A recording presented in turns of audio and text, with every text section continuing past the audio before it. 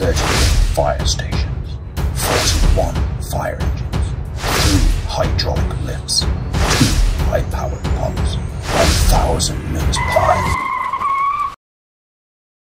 912 mince pies covering 3 cities, 1 day, 1 charity event, and 1 bloke with no sense of direction.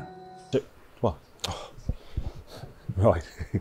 So, firefighters up and down the country are using appliances just like this one to save lives every single day of the year. So our journey is going to begin at Fallings Park Station in Wolverhampton, and then it's going to end in Walsall, which is my hometown, as you know.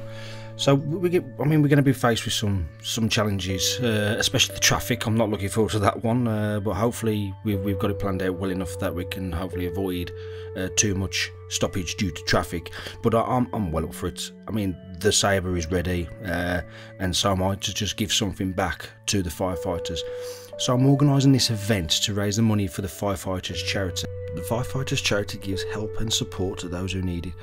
During my visit to Fallings Park, I met with Debbie from the charity, and she showed me a story of Roger from Coventry.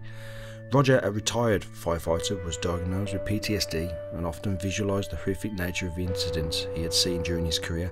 I'll leave the full link to the video in the descriptions below.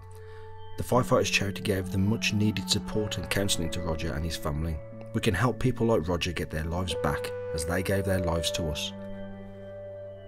By fundraising as much as possible, we can help give the much needed assistance to the serving and ex-serving men and women who need it. After 4 months of learning and visits, I can now with my own eyes see how much work goes into protecting us 24/7. I want to be able to show the firefighters we, the public, care and appreciate their hard work. I set the target at 10,000. As of this moment, we have reached 10,000 subscribers. Yes, it's a challenging figure, but any money raised will help many firefighters get their lives back on the right path. They are the real heroes of the world, and they deserve to be recognised for their bravery and service. I will cover the whole story with you all on film and share the smiles and joy with you every step of the way. I'll try and give a shout out to each and every one who donates, starting with the Spa stores, who have been very generous to donate the mince pies for the event. Thank you guys. When you're out and about and you see any firefighters, don't forget to give them a wave or say hello, just to let them know that you care. Because firefighters, we care.